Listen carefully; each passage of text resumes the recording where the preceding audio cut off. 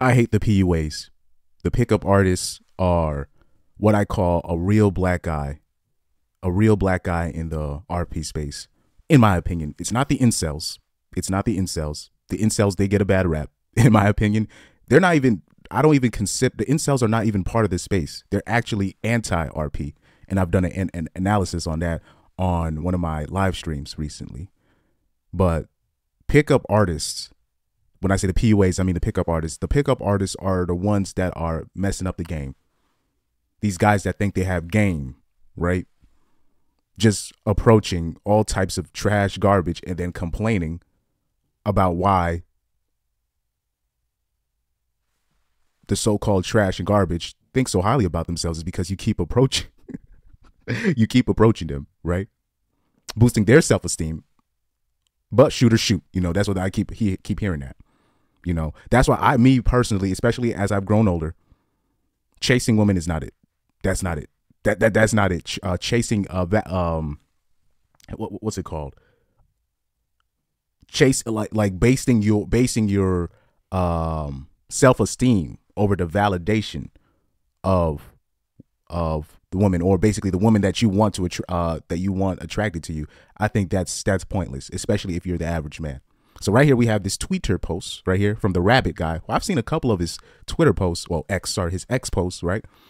And I like some of the stuff that he says, but I guess his Twitter account made spiritual word.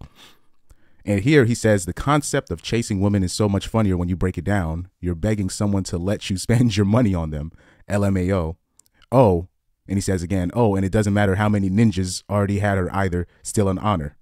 And he's obviously referring to, body count and all that stuff, right? And here you have a girl agreeing with him saying, applying pressure is a myth. A woman will follow a man behind a rock mountain if she likes you. And these are facts. These are facts. Okay.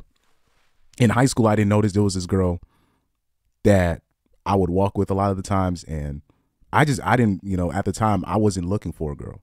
I was all caught up in my own head. I was thinking about something else, mainly my sports and my music. At that time, I'll explain more of that when I'll talk about my sophomore year in high school, how vital that was, in terms of my thinking process, how I think about things. So these were the things that I was thinking about. I was even thinking about women my sophomore year of high school. You know what I mean? But there was this girl that would talk to me literally attach me all the time, even though I never was looking for her, but I didn't mind having her around. But it never came across my mind that, oh, this girl really likes me. It never crossed my mind.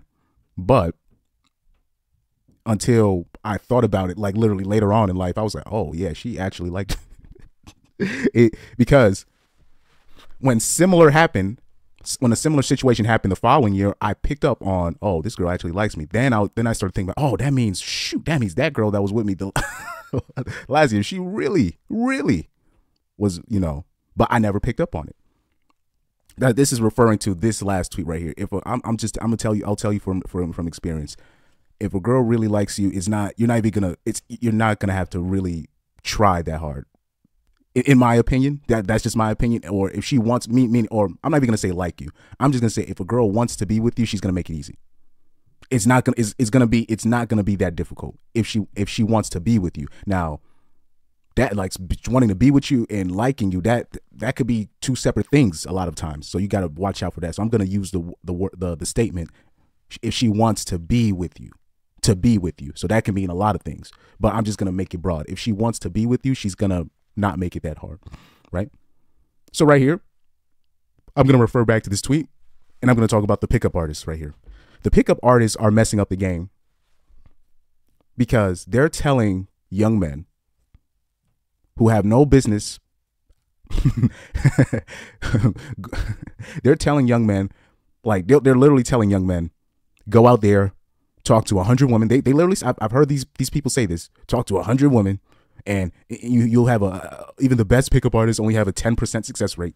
And you're just like, okay, what's the point of doing that? And then you see the woman that they're bragging on that they pull, and you look at them, and I'm literally like, I can get that woman. With I'm like, even me, my 5'7" self, right? receding hairline and all. I can just go to the club with a hat, and I can get that woman if I just literally just aim for that specific girl or a girl that specific. But I'm not even gonna brag on it. These guys approach. They really take it to heart. They're like, okay, I gotta approach all these women, and they're literally wasting everybody's time. Meanwhile, they're gassing these 304s head up, right? Because now, if the average man even talks to the average woman, she's literally looking at him like, because you even have guys that are actually higher in sexual market value than they think they are still approaching 3s, 2s, and fat women and all this stuff, and they're still approaching them like they're low value.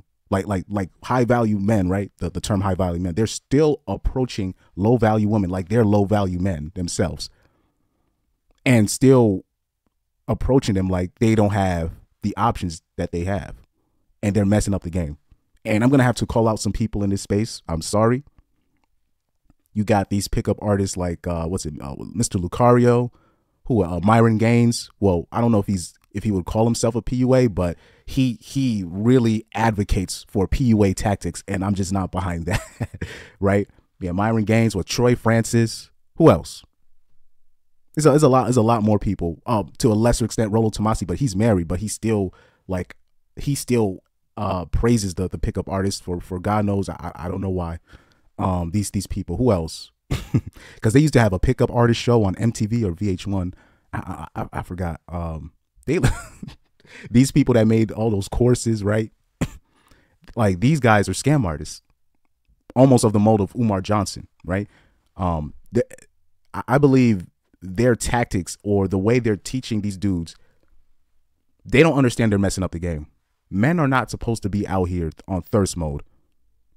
Every time I go on, like, I don't even go on Hoodville anymore. You know why? The comment section, the Instagram page, Hoodville, which I used to like. The comment section has been hijacked by attention-seeking 304s. And they're just literally, men don't realize this. They're just literally studying your stuff, and they're like, and they're peeping game, and they're adjusting their playbook, right? It'll just be one girl will comment, just a regular comment, and you got ninjas underneath her things. Oh, yo, where you at? Hit me up in the DMs. Like, literally, I'm just like, she just made a regular. You're messing up the game. It's not supposed to be this way. You got people. You got, especially with Instagram, you got celebrities. Celebrity men, athletes, sliding in the DMs of average women. And it's just a smash, but in her mind, that's a W. And this reckless, I'm talking about this whole like reckless abandonment of men just chasing anything will go. Anything will go. And they just and men are not turning down. They don't turn down no 304s. They don't really turn down women at all, I think. And this reckless abandonment that I'm seeing of men messing with girls in wheelchairs. I'm not lying about this stuff. You can ask girls in wheelchairs. They get right.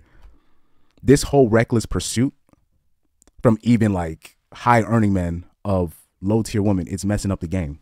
It's messing up the game. And I already know it's messing up the game because this is what happens. This is what happens, right? Because men don't turn.